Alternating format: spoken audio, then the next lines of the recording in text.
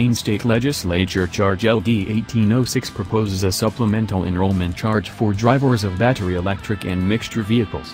In the event that the bill passes, Maine will join no less than 11 different states in exacting an extra charge on drivers attempting to spare cash at the pump.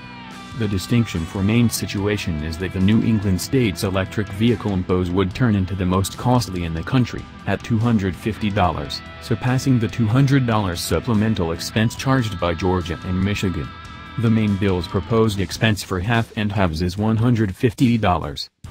Maine's representative and Department of Transportation defended bolster for the bill for an indistinguishable reason from indifferent states, with framework repair stores fixing to income from gas charges. Fuel sippers and fuel avoiders don't pay what's coming to them if street utilize.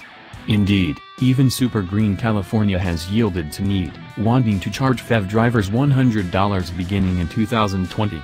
Maine's Parkway Support Subsidies has obtained about $100 million every year for as long as 2 years to restrain its shortage, yet still runs $60 million every year into the red. On the off chance that Maine's 19,450 crossbreed and EV proprietors, who speak to under 3% of the state's traveler vehicles, pay the proposed expenses, they'll shrivel the overdraft by around $2.9 million every year. The senator and a state agent have glided no less than two different thoughts for creating more framework income, yet both are given minimal possibility of section. The senator has made it clear he won't face raising the state's gas charge, which expanded to 30 pennies for every gallon in 2011. As one may expect, half and EV drivers and Maine ecological gatherings are joined contrary to LD 1806.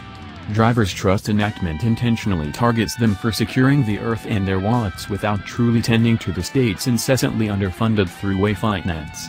The National Resources Council of Maine and the Maine Audubon Society both affirmed against the bill, saying it sends a negative message about U.S. vitality needs, and now and again would see half and EV drivers contribute more in street charges than drivers of ICE autos. Said a Maine official, "We figure drivers ought to pay a type of expense. We should discuss what sum would be suitable."